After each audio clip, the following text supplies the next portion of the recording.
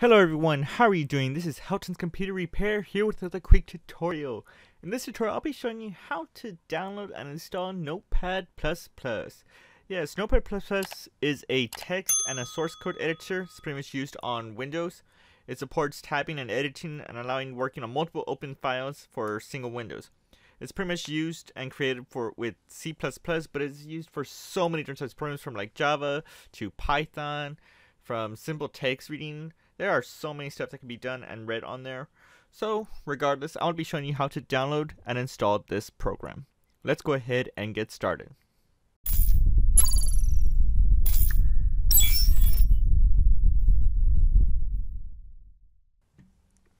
So first you just go ahead and open up a browser. I'm going to go ahead and open up Google Chrome.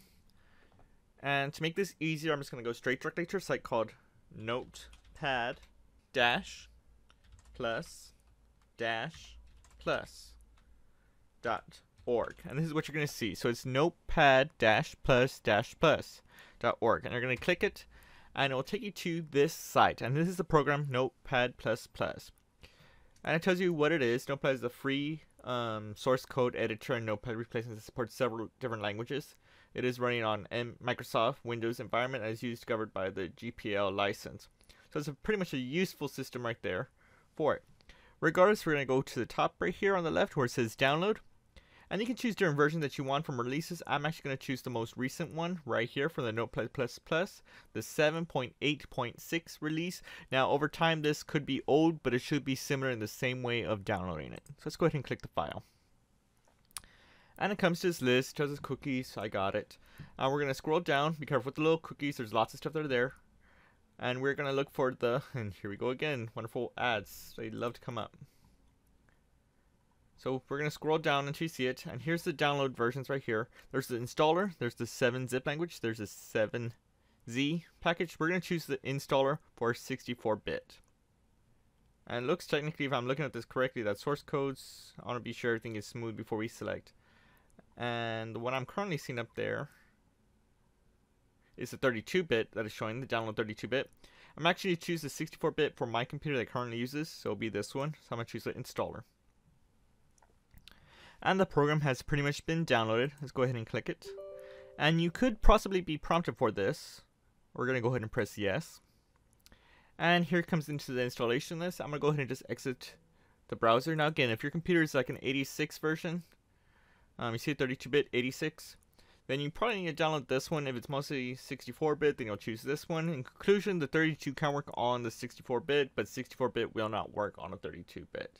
Mostly 32-bit is used mostly for older systems out there. But regardless, let's go ahead and just exit. And let's continue the installation. It tells us installer language. You can choose what language you want. I'm going to leave it as English for me. Then press OK. Welcome to Notepad++ 7.8.6 setup. I'm going to go ahead and press next. It'll tell you a little bit of information about the license agreements. We're going to go ahead and press agree. It'll choose the destination of the folder where it's going to be installed. Just press next. You can choose whatever plugins that are in this list for it. You can customize them, themes like that are there. I'm actually going to leave it just as it is. You can put minimalist if you want to. I'm going to leave it as custom how it was. Then press next. And it has the option if you want to create a desktop shortcut. Go ahead and click it and press installation. So the program got installed. It's right here, Notepad++, and it tells us if you want to run the Notepad++. So I'm gonna go ahead and press finish, and here it is. The Notepad++ has been installed on here. Now the cool thing about this is that there's so many different languages, and you can see there's all different ones that are there. There's C++, C, there's CSS, there's div files, there's editing scripts, there's so many. Let's see if I can find one.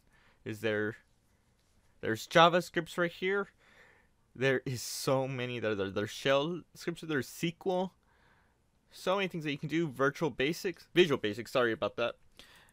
But regardless, this allows you to come and edit and read the text very clearly. And you'll see color tones when they're there and when it's created. But that's pretty much it of how to install this program. Thank you for watching from Helton's Computer Repair, and I will see you on the next video. Thanks for watching, guys. If you disliked this video, then hit that button. But if you like it and you want to see more, hit that like button, get subscribed, comment, and tell us what other tech videos you want to see. Consider checking out our merch store, link in the video description. And for the rest, I will see you on the next video.